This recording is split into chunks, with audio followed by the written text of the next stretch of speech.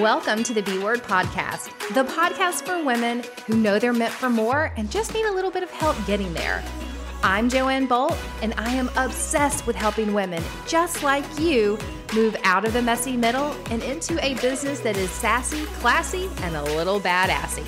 Together, we'll unpack it all, from money and mindset to the little simple strategies that you can implement today in your business. Grab a glass of wine and your AirPods and curl up on the couch because happy hour with your besties has begun right now here on the B Word.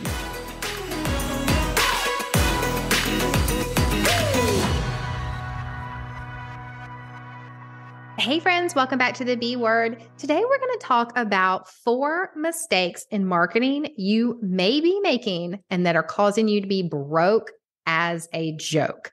Now, it is no joke when you are broke, so let's make sure we get some revenue back in your business. Why am I talking marketing? Well, as a college major in marketing at the University of Georgia, I understood one thing very, very well.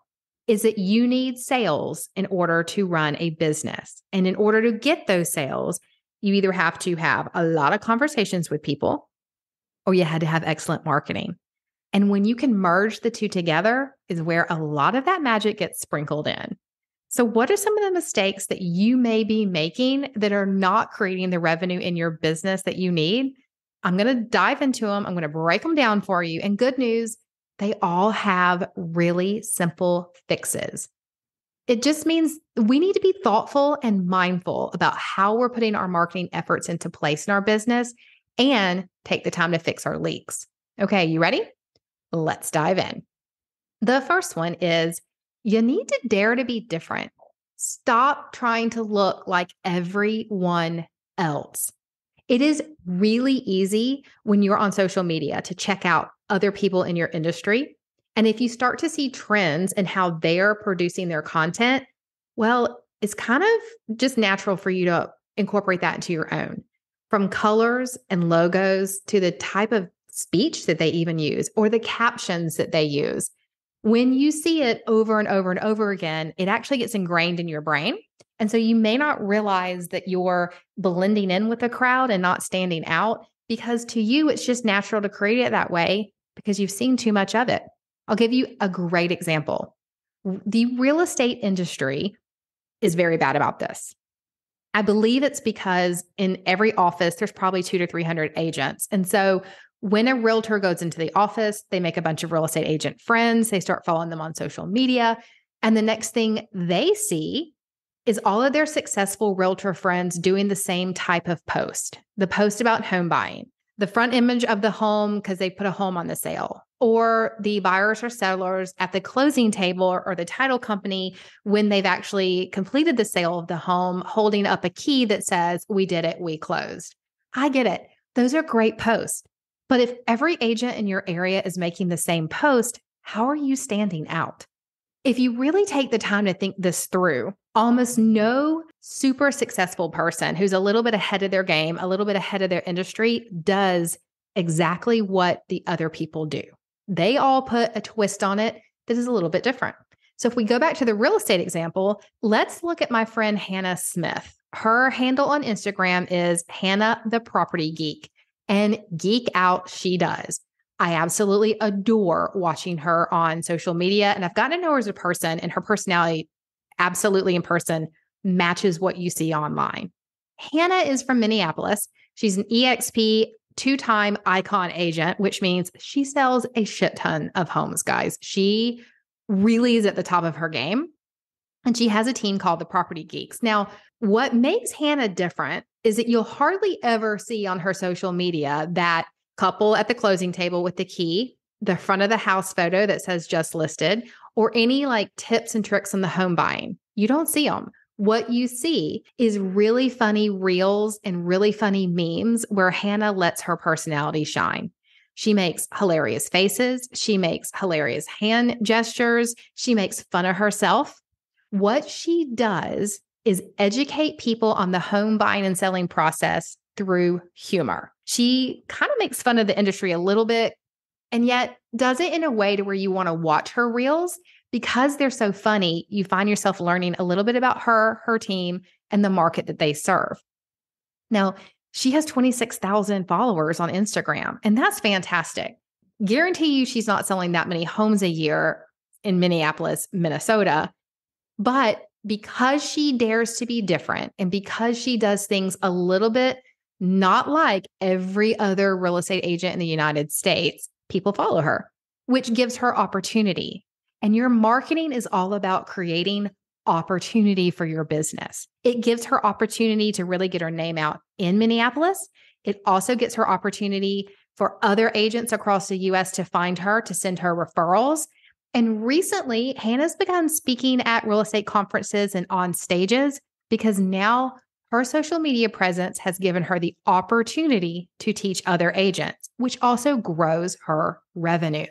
And she did it by being who she is, which is a little bit nerdy and a little bit geeky. And she wasn't afraid to put that on social media and to not follow the norms of what everyone else does. So rule number 1, dare to be different. Hannah, you have nailed it. Good job. Rule number 2, going after the shiny object syndrome. I am all for trying new tactics in my marketing to see what works and doesn't work. The problem occurs when you grab at everything and you don't actually evaluate anything. So a lot of people will go into marketing and they'll start new email blast, or they'll start a podcast, or they'll start sending out mailers, or they'll start creating ads on Instagram or Facebook, or going live on TikTok or Instagram or Pinterest, or whatever the shiny object is at the moment that you think is going to be the end all for your business. And then you don't evaluate it. So 6 months later, 7 months later, you look at that shiny object and you say, oh my gosh, I don't need to do this because it's not creating the revenue in my business. That's a marketing mistake. The marketing mistake is just assuming that because you can't see the surface level result that you need to quit something. If you've put a lot of effort into it, I would encourage you to put that same effort into really digging into, is it actually beneficial or is it a fail in the business? And I can give you a very recent example of this. Last week in the podcast, Her Community, we were having a weekly coffee chat. And one of the members said, I think I'm going to give up my podcast. Well, of course, knowing me, I was like, well, why? Why would you give up your podcast? I do believe podcasts are a huge marketing tool. But if it's not working for you, they are a lot of work.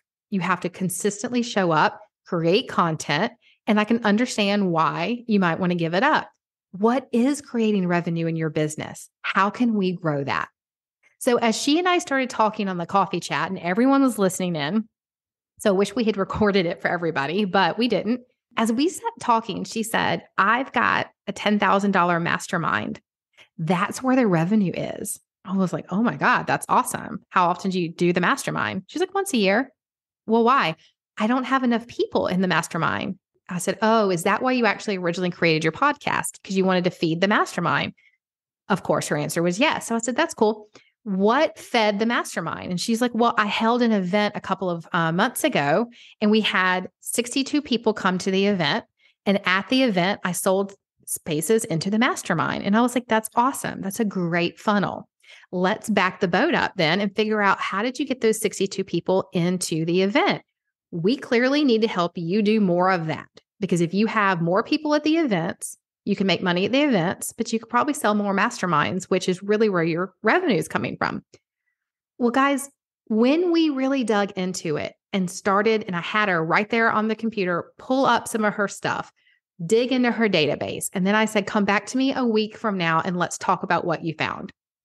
So yesterday at that same weekly conversation, the podcast Her that we had, she popped back in and her answer was a little bit surprising to everyone, including myself. Her answer was, I can't give up the podcast. Why? Because when she dug into the reality of the business and not her perception of her marketing tactics, she found out that 5 of the people in her mastermind came from the conference. And 3 of those 5 people had never heard of her before the conference. They found her on her podcast. And because they listened to her podcast, they came to the conference. Because she showed up in person at the conference like they expected her to, because she sounded and acted exactly like she did on her podcast, they decided she was the coach for them and joined the mastermind. Now, that may not sound like a whole lot, 2, 3 people out of 10 in a mastermind. But when you do the numbers, it was about 20 to 30% of her mastermind money came directly from her podcast. So when she broke that down and compared to Instagram ads or going live on Instagram or anything else that she'd done, she was like, Joanne, my podcast I thought was a flop because it doesn't have a huge audience. It's actually the biggest revenue maker in my business. It funnels into where I need it to funnel into.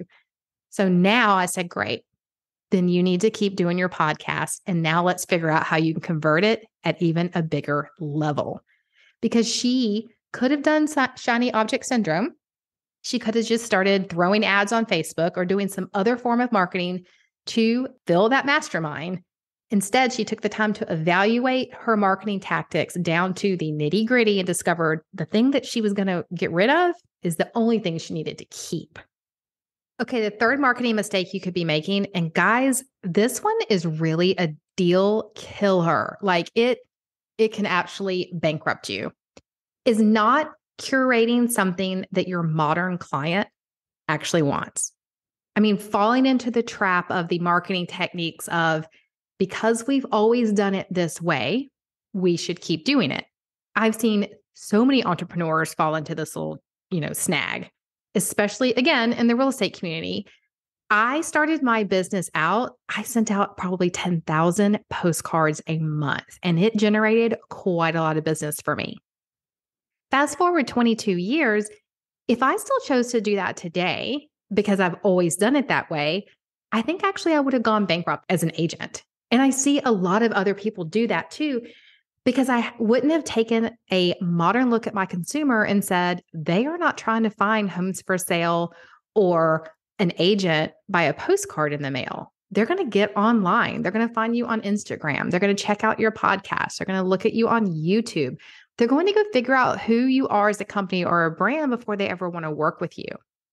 One of the other really big examples I can give you of who's fallen into this trap recently is Bed Bath & Beyond. Have you guys noticed that a lot of their stores are shuttering, closing shop? Well, here's what happened behind the scenes. Bed Bath & Beyond is the store that you go to for your kitchen appliances or your bedroom stuff or the vacuum cleaner that you need. I've bought several Roombas there, but you only go when you have a 20% off coupon. Am I right? Somebody give me a snap. Yeah, I'm right. You wait until you have those coupons in hand. They come in the mail, or you give them your almighty email address so that you can get them in the email. But you're only going to shop Bed Bath & Beyond when you do have that coupon. Bed Bath & Beyond chose to ignore that. They looked at all of their competitors like Target that created its own private brand, and Publix has its own brand of food. And they looked around and said, well, if they can do it, so can we. And so they started creating a private label of kitchen mixers or duvet covers, and they started trying to sell that. And they put all of their marketing dollars into their private label, and they put a lot of efforts into their private label. In a time when consumers were ordering more and more stuff online through cheaper options like Amazon. Now, I'm not saying Bed Bath & Beyond should have actually lowered their prices. What I'm saying is they ignored who their target audience actually was. People didn't go to Bed Bath & Beyond to buy a mixer. They went to buy the KitchenAid mixer.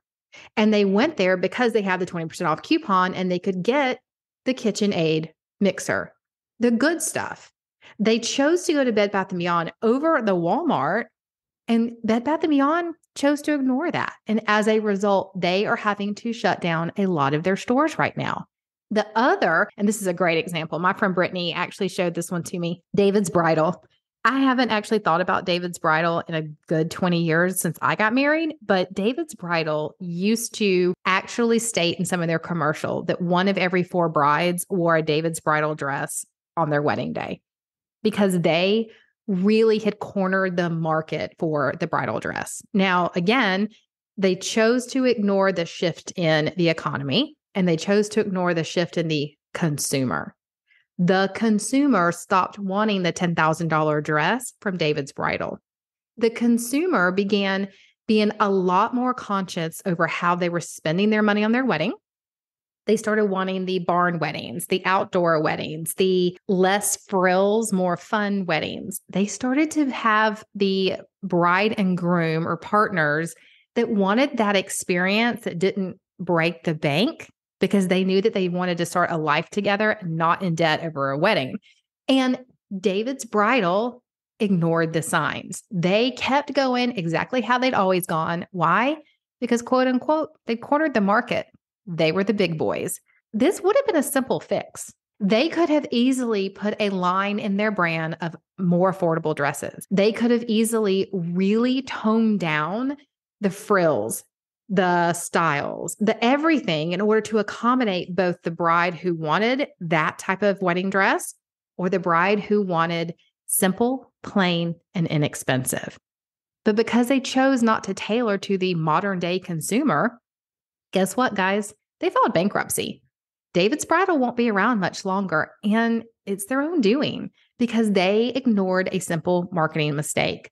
They thought they knew their consumer, and they weren't paying attention to who that consumer actually is. Lastly, number 4, here's also, I guess they're really all my favorites, but this is a motto I've lived by almost my entire career. If you are a jack of all trades, you are a master of none. Let me break this down for you in the context of marketing mistakes. Your brand needs to define 2 to 3 pillars and go all out in them. That's what makes you stand out for the mass market. You don't need to be the person who talks about everything or sells everything. You just need to hone in on those 2 to 3 things that really light you up, make you a little bit special, and let that be your content and let that be your message. I'm going to take Natalie Ellis's company, Boss Babe, for example. You've probably heard of Boss Babe. It's amazing. I'm a member of it myself. Boss Babe's brand is for women entrepreneurs, which is really generic. Actually, their website greets you with the phrase, "We exist to help ambitious women make more money and build lives they love." So when you look at this and you look at joining their membership, which is the society, you think they're going to talk about everything. When really Boss Babes is pretty clear that they're going to give you a little bit of everything, but they're going to hone in on a few things. One being your finances, because without them, you have no business. And one being your social media. So they have Influencer School, which you can join.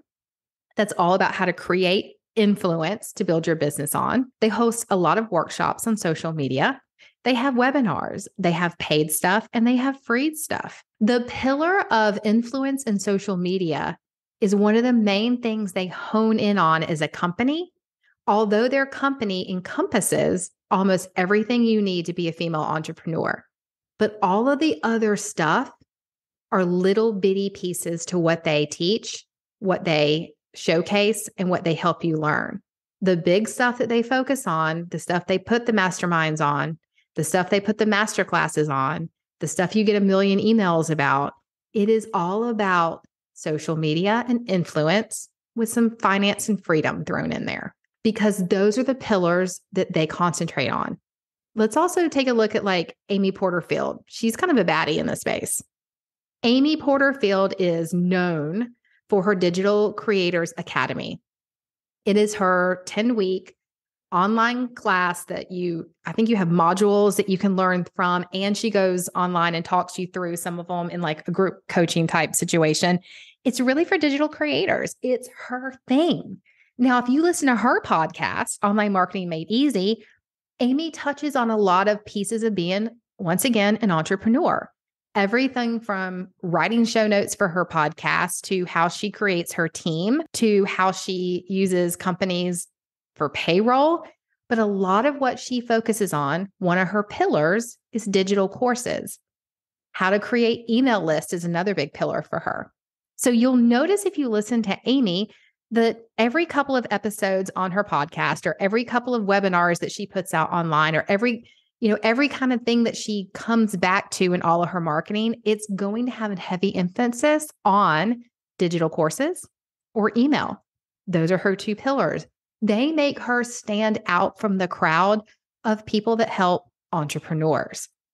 Getting clear on some of the things that you can be masteress of means that you're not the jack of all trades, and that is how your marketing helps you stand out and make money.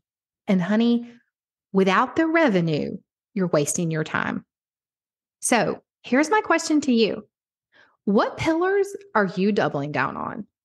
Are you tossing spaghetti strands on the wall to see which one sticks and just hoping that someone finds your brand? Are you creating a business that resonates with modern preferences, or are you stuck in the same thing that other people did 15 years ago? Are you daring to be different in your brand? Tell me. Let's have a conversation. Hop into my Instagram on @itsjoannebolt and let me know which one of these you slapped your hand to your face and went, oh no, that's me. And until next Thursday, keep building that business and put a microphone on it.